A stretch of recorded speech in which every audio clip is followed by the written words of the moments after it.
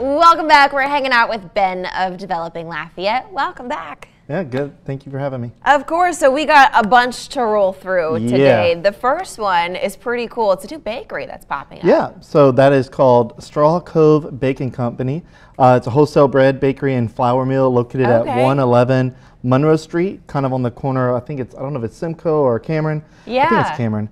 But so they're going to produce artisan handcraft sourdough breads and much more, all made from fresh stone ground flours milled on site. It's not a public accessible place, but they will be doing obviously wholesale. Yeah. The building is an historic building, formerly a Pabst Blue, I guess Pabst beer distributorship. Oh, that's cool. It was constructed in 1940s, renovated in 1984, and refurbished in 2018.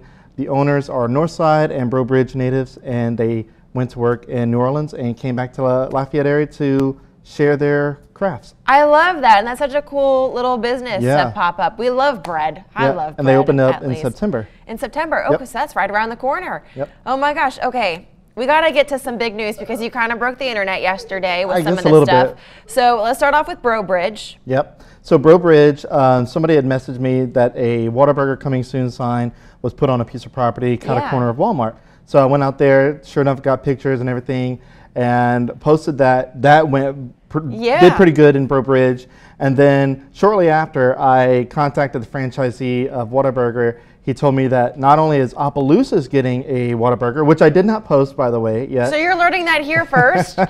So also Youngsville, out of all places, is getting a new Whataburger. Oh my gosh. And it's going to be a unique one because it's going to be shared in a shopping center. So it's a shopping center development with Whataburger anchoring on one corner. And it's going to be located at the corner of Milton Avenue and Bonin Drive in a 14,000 square foot center. Wow. And I mean, you literally broke the internet with Whataburger. Yeah, and I don't have to explain what Whataburger is. No, everybody knows what Whataburger is. You see the bright orange, you know you're going to get a good burger. Texas-based company, really good stuff. And then we got the Iron House Gym, which they were working out of another gym, sharing space, and so they finally were able to expand into their own space. It's 14,000 square foot space. It's larger, much more gym equipment. They have a wider variety of cardio and strength training. They do specializing in powerlifting. And so they got padded and turf floors. They got industrial air moving fans. So it's a really cool space. This looks like a really big space too. It is. It's a very big space. They got showers. All new facility as far as internal goes. The building is an older building that they renovated, like a warehouse. They cater to all levels, ages, backgrounds. They offer open gym membership, small group training, HIIT classes, specialized programming tailored for powerlifting and strongman competitors. Nice. And when are they going to be? Are they open right now? They opened yesterday. They opened yesterday. Yes.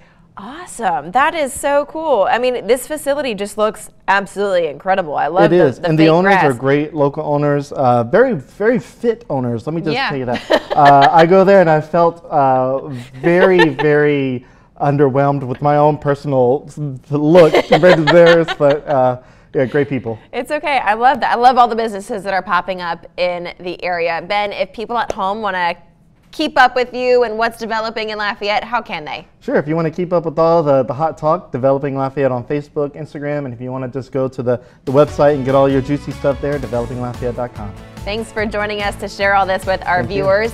If you at home want to learn more, we're going to post direct links to all of his stuff on our website, klaf.com. But let's take a look outside with Adam Olivier.